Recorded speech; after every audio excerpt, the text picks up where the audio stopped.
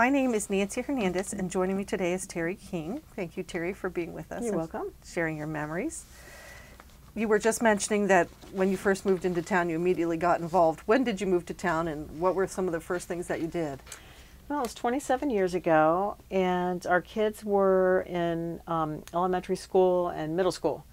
And so we got them both involved into some kind of sport or whatever. And so my son was involved in football and baseball with Maya, and my daughter started to cheer for Maya. And we were helping, just being a helping parent. And before we knew it, Bob became the president of Maya, and I became the recording secretary or whatever. There were two different secretaries. I can't remember which one. So when I was doing the newsletter, and here we were on the board. I mean, it was instant, and we just started knowing people, and we made some of our best friends through Maya. And then Bob had gotten involved in the Parks and Recs through Maya, and was doing Parks and Rec for about 12 years, which is how he got involved in the town and got on the council and stuff like that. So that started that end. So, and then mine just kind of went all over the place from there.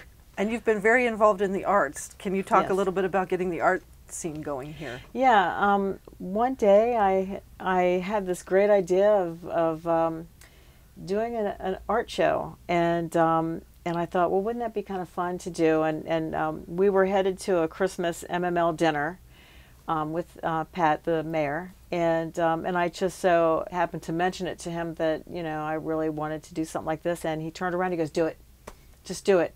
And I went, "Oh, okay." So it was just going to be like one exhibit. I was, you know, and all this kind of stuff, but what happened was I started to work on it, and I decided, well, you know what, I just want to see what people are thinking in this town. So we had a meeting, and that's where the Arts Alliance was born. I turned it into an alliance, and well, we called it the Arts Council, but we found out we couldn't really do that, so we changed the name. But that's where the Arts Alliance came from. It was born there, and I was running it for about 2 years until I stepped down, and it sort of waxed and waned a little bit, but it's waxing again, and you know, coming back alive. So I remember meeting you there. yeah, that's right. That's right. And then you've been also very involved with the farmers market, so talk to us about that. Yeah, I started helping Alice in the evenings. Since I work in Gaithersburg, it's hard for me to get back in time to really do much more of anything, so I'm part of the cleanup crew. That's the fun part. And how did the farmers market get started? Do you know? I think, well, Alice is very into the agriculture end of things, and I think that she came to Pat and she wanted to, I think it was either Pat or maybe it was Ellie, I can't remember, but was talking to them about how we could make it better and bigger. And so it started off a little bit smaller than it is now, but it grew. She really worked hard on it, and it just grew like wildfire. I mean, it's a great farmers market. So if you were going to talk about Mount Airy to someone who'd never been here, wasn't familiar with Mount Airy, what would you highlight? What would you tell them? Well, it's all depending on what is important to them and what they enjoy. If you enjoy the arts and if you enjoy that type of thing, you know, I would say get involved in the arts, because the Arts Alliance is still going. They have an art festival coming up. I've been putting art exhibits down into town hall every other month. I'm a little bit off this month because of our move. So, you know, I'm behind a little bit, but there should be one coming in June soon. And there's music involved in it, and we're trying to get this next exhibit in with the festival that's coming, the Arts Festival. And we're going to try to see how we can blend in everything from Watkins Park all the way into Town Hall. So we're going to try to bleed it all the way through rails to trails and in here into Town Hall. So so that's going to be the next exhibit. So if anybody likes that sort of thing, that's coming up, and there's plenty of places to eat and dine before you come to an exhibit. You know, we usually have an open exhibit on a Saturday night, so it's kind of fun. You can go out to eat and then come in here. We usually have some kind of wine or some kind of alcoholic drink and a little snack or something to nibble on. And if you're not into that scene, there's the sports scene where Maya's there, Linganore, Luya, all kinds of sports activities going on all over the place. So if you're into sports, there's plenty of sports around in this town. So there's that too. And talk to me a little bit about your neighborhood, the people that you know that you live in your neighborhood, and the other people in community. And yeah, I love where we live. I really do. I love our neighborhood, and you know, we were the second people in our court, and there was only when we're a Mitchell Best community, so they had one end of it built, and we were the second people of the second, I guess, part of that. And so we got to know our neighbors as they each moved in. So we've seen some people come and go, and all. But we had a little neighborhood, like a picnic, like I don't know, block party type thing. You know, from time to time we would do that. I mean, you just get to know everybody. You know, we walk around the neighborhood and you just talk to people and stuff like that. So. Now, you and your husband, Bob, are both very involved in town and very friendly and, like, Yeah. you know, people that really get things going here. What are some of the things that you're most proud about that have taken place in town? Well, there's a lot. There is a whole lot. First off, I'm proud of my husband for being a part of the town council and being a part of a town council that got some things going and you know, moving forward. And I look forward to Center Street opening up. I think and that was huge. You know, I mean, even though you don't see anything now, it just took a lot of the community input and everything else. And then they hired a company, and they're working on putting all the ideas and stuff together. So that's a real plus. So I hopefully will be able to see that, you know, come to life one day. I wish it were sooner than later, but I think it's going to be later because it just takes time to get all this stuff together. That's something, and of course the arts we're really proud of. I love my church, and I'm involved in my church. That I'm really proud of. The things that I've done there, the services that I've been a part of, the things that we've started. And Bob's always supported me in what I've done, and I've always supported him in what he's done. It's like when we started a More service, it's called More. It's now changing. We decided to change it, but he came to every one of the services that we did because to support me. Comes to every one of the arts things to support me. Helps me hang if I need him to help. Helps me do whatever I need help with. Him and the town council, I mean, if he needs a flyer, if he needs something done, you know, I'm always doing it for him. He's going somewhere, he wants company, I'm going with him to do it. So there is so much in this town to be involved in, that even things that I don't even know that are around, that, you know. So when you're out with Bob and you're talking to people and hearing their concerns and their likes and their interests, what are some of the things that people tell you about Mount Airy? Well, they're really sorry he's leaving. That's the one thing. It's like everywhere we go, he's got somebody's coming in and going, "Why are you going?" You know.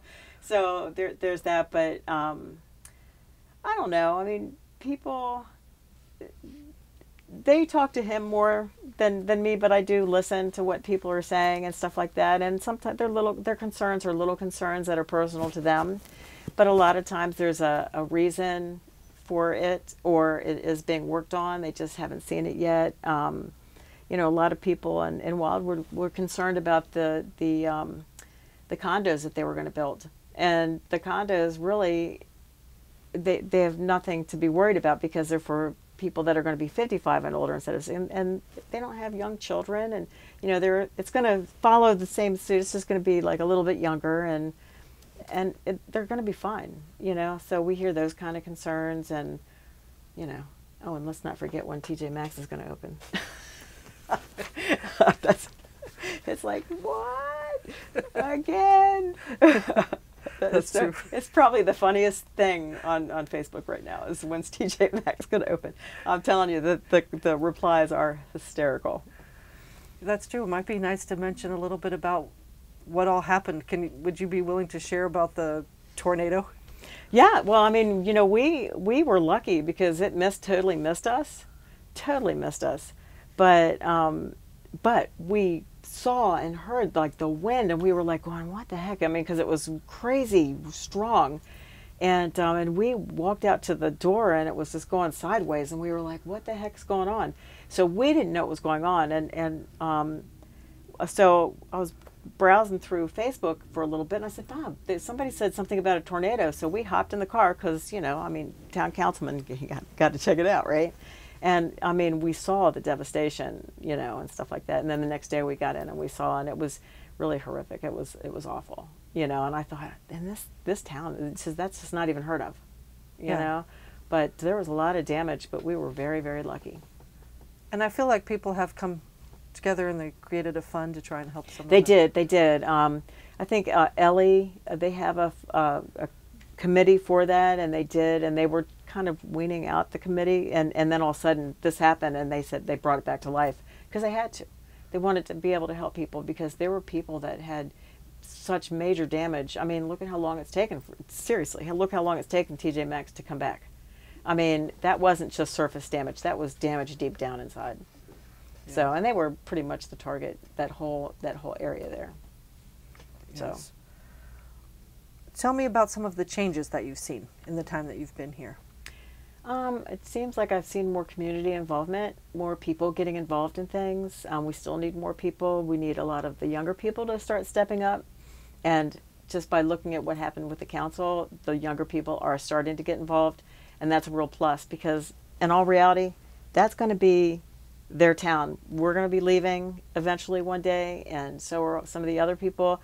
I mean, you know, people come and go, and the young people are going to be in charge of this town, and they need to make it the way they want it, what their vision is, because it's different from what our vision is. And so they're really starting to step up now, and I'm really excited to see what's going to happen now, because I'm sure it's going to change. So what is your vision? What? The arts. Bring the art. I would love to see this town be more involved in the arts. I would love to see more. I would love to have a gallery. My dream was to have a community center gallery area and make it so that the community could use it for many other things, but have a gallery area and have a place for people to come and a constant exhibit going on. And almost like a Delaplane type situation. I mean, I would love that, where we could do classes and you know, shows, and a place where people could do theater, and where music can be, where it's not too loud in the town hall and it's not loud enough, you know, out on the street, and where there's a place that everybody could go and enjoy. That's what I would like to see. That was my vision. I would like that too. Yeah, I know you would. That would be awesome. What would you consider to be some fun spots to hang out, like for fun, when you just go to chill? Well, if you're a Starbucks person, that's kind of a neat place to go. That's where everybody likes to go. But I like going to the restaurants. I love going to Loriente's and sitting out on the deck. I love going to the Mount Airy Tavern and sitting outside and drinking. I mean, I have a drink and have dinner, and you can see people milling around and doing whatever it is that they're doing. I'm a people watcher, so I like to see that. I love, I mean, I can sit out on the bench and just watch people walking by. I mean, I like to see what people are getting into. So I don't know, I kind of like all that kind of stuff. Share some of your favorite memories from town, from either with your kids or. Boy, that's a. I have to dig down deep for that. Well, my recent favorite memories were the very first art exhibit that we did. It was really exciting for me because it was all of a sudden it was right here. It was happening. You know, I found my confidence through that, which is another amazing thing because I've never been very self-confident. So, and to see it come together and become successful was a big one. And then doing the exhibits down there now. Great. They're so big, and we've had so many people coming in that it's awesome. And so those are some memories, and just going to the games that my kids were cheering at or playing in, the baseball games, and you know, I'd be keeping score for the baseball team, and Bob would be the coach, and you know, or Jesse's cheering and Bob's up in the where they keep the scoring and stuff like that, you know, the booth, whatever the booth is, and he'd be up there and I'd be down, and we'd all be cheering together and you know, taking pictures, and you know, those memories will never go away. Those memories I hold very close to my heart because they were some really good times. We had met so many great people, and just Maya parents getting together and having a party, you know, I mean, and dancing and stuff. They're just some of the best memories that we've had, and, you know, met some great people through it.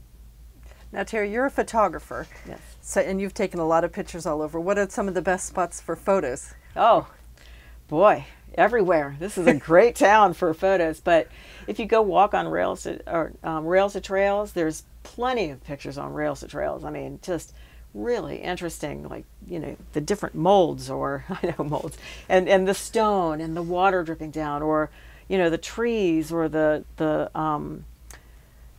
you know, like the trunk of the trees, or the I'm losing my words here, the roots, you know, coming out and coming down, and the things that grow, these, I don't even know what these things are called that come out of the trees, but they're like whips almost, where they come out of the tree. I mean, there's so much there on rails to trails to take pictures of that it's crazy. The caboose, it's an awesome place to take pictures. I mean, you can break the caboose down into pieces, and you go to Watkins Park, and there's a place in Watkins Park, it's all the way up on top of the hill. You can see forever up on the top. It's the best view in this whole town, you know. So I mean, if you're walking around there, you can get some great pictures there. I'm trying to think of where else to go. I mean, it's anywhere. I mean, it's just, there's a lot of places in this town.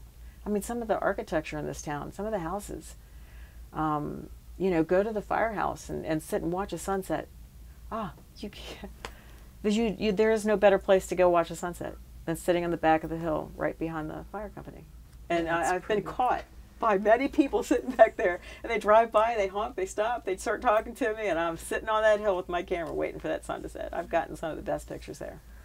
Now, you also photographed the caboose coming in. I did. Would you talk a little bit about the project of getting the caboose here? And so a lot of that was Larry, and so he kind of was really involved in it, and I just happened to be unemployed at the time when they were refurbishing it. So I was able to climb in the car with him and go up there and see it in stages as it was being done, and I took pictures of it in stages, and of them painting the numbers that are on the caboose. I mean, the fine detail, up to like before, when it was just a shabby old little mess, and you know, and I would get deep down into the, you know, the grooves of, you know, the wood and the metal that was flaking or rusting, and now how it's all polished and painted, and it's beautiful. yeah, I've been inside of it before, and I've been inside of it after, and all in between. So it was a fun thing to be photographing, that's for sure. and that was with Larry Hushauer. That was with Larry Hushauer. Okay. And when you moved here, were there still train tracks? Yes. Okay, tell a little bit about what it looked like there, and what you, like, if you saw trains running there? I've never seen any trains going through at all. No, there weren't train tracks as usable train tracks. But they still crossed over Main Street. No, they didn't. I don't think they still crossed. I don't remember. I know that there were train tracks. Well, because the tracks were usable when the cold storage place was there.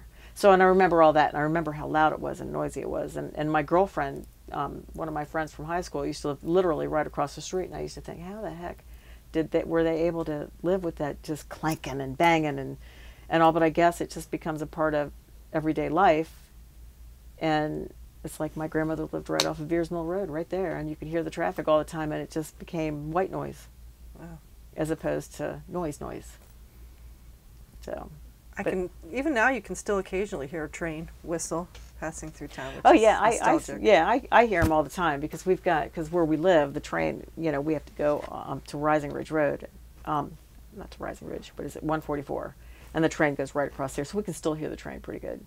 Yeah, I think that's yeah. nice. That's a train town. I grew up in Kensington, and we had Kengar, we had the whole train town. So I mean, we heard the trains too coming. So to me, that's a good sound. Yeah, yeah, I agree. Are there any stories that you would like to share, or anything in particular that you would want preserved? I think I shared all my stories. I know it's hard to think of them on the spot. Isn't it? Well, you know, because you know the stories of the Arts Alliance and you know, finding the confidence. I mean, even my husband was like shocked because people were walking in I was always really shy and reserved. And the very first meeting that I had, people were walking in, I was walking up to them, shaking their hand, introducing myself. They'd tell me who they were. I would mention them by name. I remembered who they were the next meeting. And I was talking in front of people and I was totally comfortable. And my husband walked out going, "Who are you?" He's like, who are you? Because that's not who I was. It happened that fast. It happened that fast. So, you know, that's funny for me. I think that's awesome. Now, your kids went to school here, right? Yes.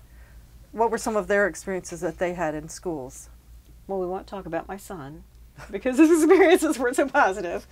But he did graduate. I will say we got him through graduation. That's a plus. And then off to the Army he went, and I'm not quite sure that was a plus. But he did learn one thing, and that was how to drink. So we'll just cut that out. But my daughter, on the other hand, she got involved in cheerleading all the way through. So she was a cheerleader from first grade all the way through high school, all the way into college, and all the way through college. So she cheered for the NCAA. She cheered for Linganore, and they started doing competitions. And so we got involved in all that. So we were part of the parents that were involved in helping and doing and going and making sure and watching and all that kind of stuff. And so we were very involved in that end of stuff. So we rode her back for many years with the cheerleading stuff. We had a blast. I mean, Eric went all the way through baseball, and then after baseball was over, and that was so much fun. And then Jesse's cheering just went all the way through college, so we got to enjoy all that too. And that was football and basketball and and all those kind of things, and just being involved in those things. Now, what changes have you seen in terms of the school or things for kids to do? And like, how's it different for parents raising their children now than when you were raising yours? Huh, that's a good question. Since I'm already done raising my kids, I don't know what other people are doing.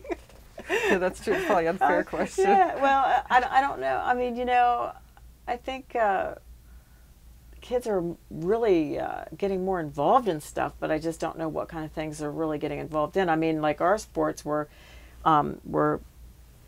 baseball, football, and cheerleading, but now there's lacrosse, which is huge now. That was not even part of anything, you know. So there's a lot of changes in that. Like basketball has gotten huge. Yeah. This pickleball, whatever, you know, my sister used to play it, and all of a sudden now there's pickleball, you know, and apparently that's really big. So it's kind of neat to see it all come around. So that's true. We even have pickleball courts now. Yeah, yeah, and they used to be like little rolling hockey courts with roller skates, and they would do little hockey, but then that kind of died away, and now it's pickleball, and there's somebody on the court all the time. It's like, wow, I don't even know what it is. I mean, I remember my sister talking about it, but I have no clue what it is. Yeah, want to try it. Yeah, me too. All right. Do you have family here in town? Not anymore. My husband, he's family. Yeah. And my friends are family. What brought you to town? I don't even know. I don't even really know. We were talking to our real estate agent. We had our house for sale in Frederick, and we wanted to go into a smaller town type situation, and he kind of brought us here. Was showing us a couple houses here, and he showed us a couple houses other places, but there was something about Mount Airy. I had a friend that lived in Mount Airy, raised her kids here too, and I knew that she loved it. So, I had requirements. What I wanted my house to have. I wanted a front porch that was usable. I wanted at least, I wanted more than a quarter of an acre lot. You know, I wanted maybe a half an acre if possible, which we got really close to. So I got both. I got the beautiful porch I love, and I got the great backyard. You know, and it just had everything that we wanted. You know, and we thought we really liked the house. So that's really what brought us in. And the town was fine too. We've been in town a couple times trying to buy a house in town, and the first person that was showing us places were showing us places that were already sold, and we didn't get it. We were like, why are you showing us places that are sold? I don't get it. So we stopped and then tried again later and ended up here. That's how we ended up here. All right. Okay. Well, thank you, Terri, for talking with us. Oh, you're welcome. And good luck to you. Thank you. Thank you.